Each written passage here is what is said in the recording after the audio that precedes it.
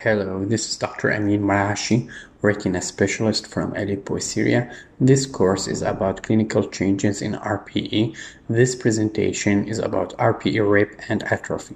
RPE RPE can occur in vascularized PEDs due to a complication of intravitreal anti-VEGF treatment, which causes a rapid contraction of the choroidal neovascular membrane, inducing traction on the RPE surface and shrinking of RPE surface, forming two opposite forces, the regression of choroidal neovascular membrane and remaining attached RPE. Anti-VEGF treatment continued despite the RPE RPE. Other causes can cause RPE RPE, such as laser or spontaneous, can occur as well.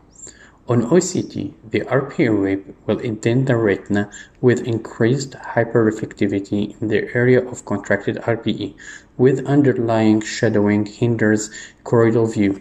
In contrast to area where RPE is ripped off, Bruch's membrane is visible and increases the visibility of the underlying choroid. RPE atrophy can be due to the following: advanced age, macular degeneration, geographic atrophy, after laser treatment, RPE or cone dystrophies, and drug toxicity, such as hydroxychloroquine. In advanced age, macular degeneration, focal atrophic areas or areas of geographic atrophy in the form of RPE loss. Usually it presents drusen and may be associated with or without choroidal neovascular membrane.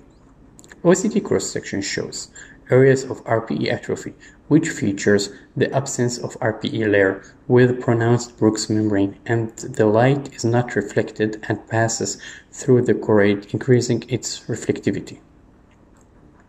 Fluorescein angiogram shows hyperfluorescence from underlying choroid due to atrophic patches of RPE, which appears in early phases, then increases slowly in mid phases, forming a window defect, along with hyperfluorescence from drusen.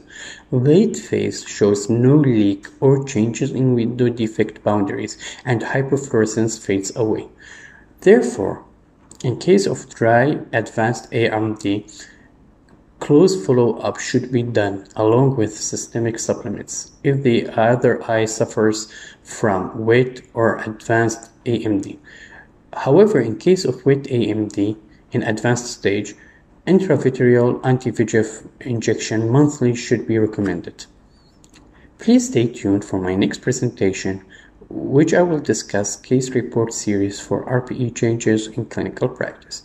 I hope you find this presentation helpful in your clinical practice.